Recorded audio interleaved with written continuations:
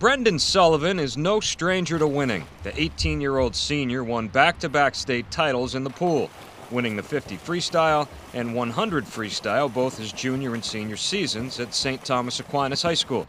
He also competes in the 100 butterfly, but says speed is his specialty. I would say the 50 free is.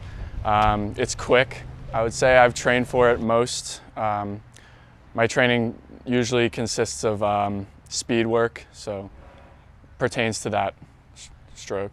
Brendan is actually from Berwick, Maine, but attends St. Thomas, where he carries a 3.9 GPA and also swims for the Seacoast Swimming Association. Next year, he'll swim for the United States Naval Academy. The team there is like a brotherhood, so they all have each other's backs and they all swim for each other. Mostly the education that you get at the Naval Academy is top-notch, and after the academy, obviously you serve your country, which is a big factor in it, and that's probably one of the main reasons why I went. Brendan's ultimate swimming goal is to qualify for the 2020 Olympic trials. At the Naval Academy, he plans to study either aerospace or aeronautical engineering, with hopes of becoming a Navy fighter pilot. Best of luck to Brendan Sullivan. He's this week's hometown hero.